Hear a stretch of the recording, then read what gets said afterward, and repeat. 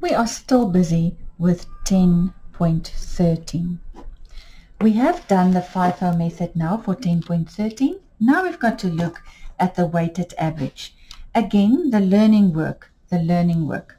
For weighted average,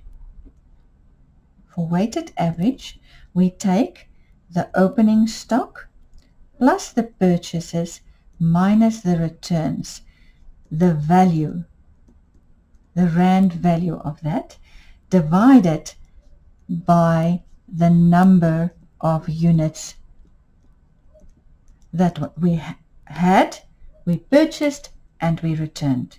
So the value of the opening stock, which is the 2,200, let me move it, the 2,200, that's the opening stock.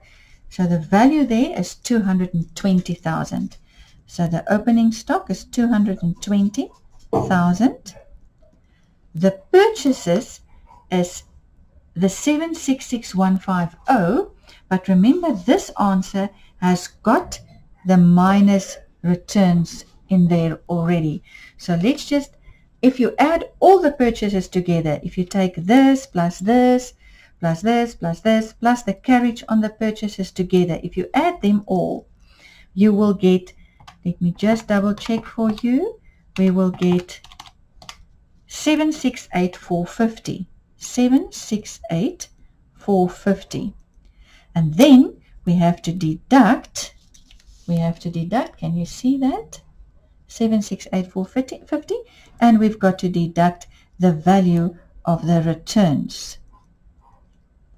And this answer must be divided by the units, the number of units we have purchased, the number of units we have purchased. Now you can calculate that again by literally taking the 2,200 units plus the 18 units minus the 20 returns plus that 1390 plus 1250 plus 1270.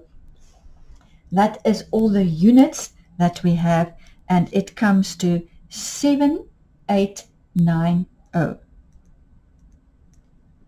So the weighted average is, if you calculate that amount divided by 7,890, your answer will be 124.99.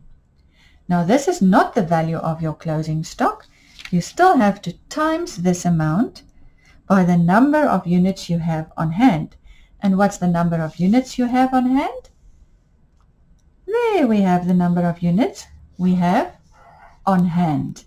So it's the same number of units, whether it's the FIFO method or the weighted average, same number of units on hand, and we times that then by the 1980 that we have on hand, which gives us a 12499 times 1980, which is 247,480 and 20 cents.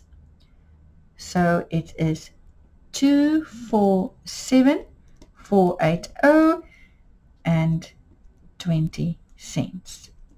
That is the value using weighted average.